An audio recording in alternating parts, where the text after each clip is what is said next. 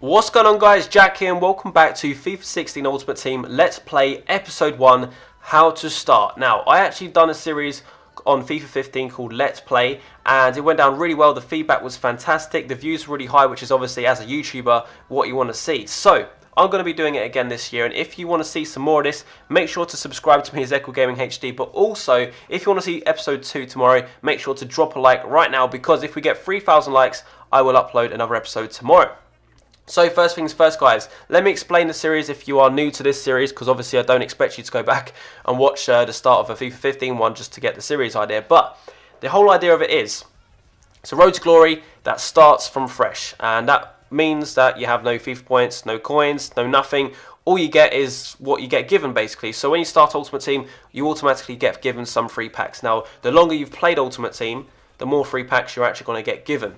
So yeah, so the more you've played it, the more loyalty packs you'll get. Now this year they've actually introduced some Legend loan packs, which is obviously very decent, especially considering that Legends now get really good chemistry with pretty much any player. So it's a bonus to get a Legend, and you get them for free games, or you should be getting them for free games. So that is what you should be doing when you start your Ultimate Team. That is the absolute first thing you do. The second thing you need to be doing, guys, is going to redeem your coin boosts. Now, I'm actually quite high level on this account. I think I'm about level 40-ish. This is my third gamer tag that I have. I have quite a lot of gamer tags and accounts and stuff because I open packs and do series and stuff like that. But if you've got your main account and it's not very high rated, you should have some kind of coin boost. It may not be the 1,000 coins per game one, but that is still something you should be redeeming because they're free coins at the end of the day. I actually made a video on it yesterday to let people know and remind people to do it. The third thing is to redeem some of the loan players, because the first team you build is going to be on a budget. Now, if you have less players to buy for that team because you've got loan players in it,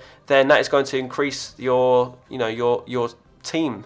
Basically, it's going to make your team better. Now, I've got Rondon there, I've got Balassi, and I've got De Gea, because I knew I was going to be building a BPL squad. I always do at the start of this series and the start of pretty much every Road to Glory. I always go for the BPL. Why? Because it's the most popular league going, and I know that my viewership is mainly from the UK, which means you're most likely going to like seeing a BPL squad. Now, let's say 4 to 5 episodes into this series, I will start to expand maybe into a Bundesliga squad, Liga BBVA, maybe even a Liga do Brazil, because that league is obviously back. I missed it in FIFA 15, so we will be getting into the Brazilians later into this series.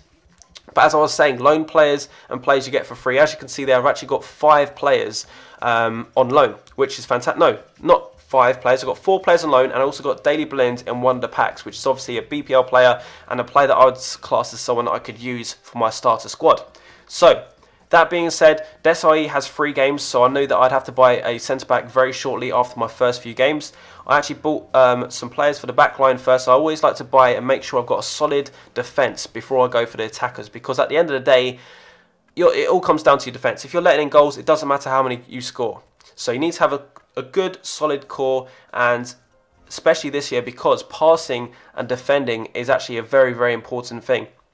Especially passing. We'll get to that as we get into the gameplay. So, first things first, you see my team here. We've got Origi up front, we've got Odemwingie on the right, we've got Johnson right back, we've got a new left back. I don't even remember his name in the left back position, but his stats look pretty decent. I got him for under 1,000 coins, which is the main thing. But the next thing you need to be doing, guys, even though you've built a squad, is actually playing in the draft. Now, you can actually play the draft match before you build your team, because you might actually have some more coins to spend on your team. But this is just the way that I done it. So the reason why you should be actually playing your draft the first, straight away, is because every account should come with a free token, which means you can actually enter the draft, you can lose your first game, and you can get a couple of free packs for completely free. You may not get anything in those free packs, but you will actually be able to discard those packs for, say, 2,000 or 3,000 coins, maybe get a few contracts to help you through the first few matches, or the first few times you have to reload someone's contracts or something like that. So they're very important to be, it's very important to get going with this. So that is exactly what I've done. I actually managed to get in-form Ronaldo, which was fantastic, because obviously we had the first team of the week. We had Ronaldo, we had Guarin, we had Payet. I can't remember the rest of them because I only remember the top 3. That's just how my brain works. But we go into our first game, and this guy had best and he had Ronaldo. So this guy obviously got the best picks there, because my pick was to have in-form Ronaldo or best. And obviously I went for the Ronaldo because he was new and I wanted to see how he played like. But one thing that you will notice this year, guys, is players such as Ronaldo won't feel as overpowered. Now, when I say overpowered, I don't mean because they shouldn't be good. I mean because if you had Ronaldo in previous FIFAs, even if it was just a normal Ronaldo, you could just pace it past anybody. But on this one, it's a lot more difficult. Obviously, they're still going to patch the game and make little adjustments to the game, but we're playing on the first one here, and it's all about passing right now. You'll notice that as soon as you start playing this game, it'll feel very slow. It'll almost feel like head-to-head, except even slower because they've changed the dynamics of the game. And as I said, Ronaldo just isn't as good. But here, we was 1-0 down. I knew this was going on YouTube. I could not be losing my first match, so I did sweat that cross, which is obviously... It's actually a lot harder to sweat in this game because you just don't get as many chances to score, or at least that's what I've noticed from playing this game so far. And I've played about 20 to 30 games, a couple of them against friends, but most of them online in draft or single matches or even divisions. So they've been pretty competitive matches, but I did have a couple of chances which were both offside, and I did score both of them, which was annoying though. But this guy actually manages to go through. I thought it was going to be a free kick earlier on in that attack, literally about a few seconds before, which kind of put me off. But at 75th minute, he goes 2-1 up, and the final whistle blows, and I did unfortunately lose my first game. But as I said, if you lose your first game in the draft, you do still get rewarded because it's a new series, not a new series, a new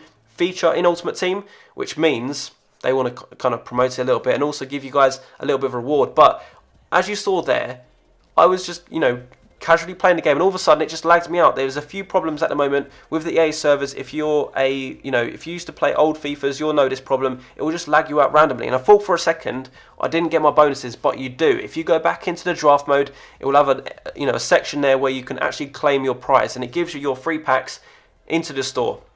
And that's exactly what I've done. So I got 2 gold packs, I got 1 silver pack, and I actually got a BPL player in my first pack, which was a centre mid, I think called Fonte or something like that, which I may be using for chemistry reasons or fitness reasons later on in this series. I haven't actually played the games yet to actually know if I will be using them.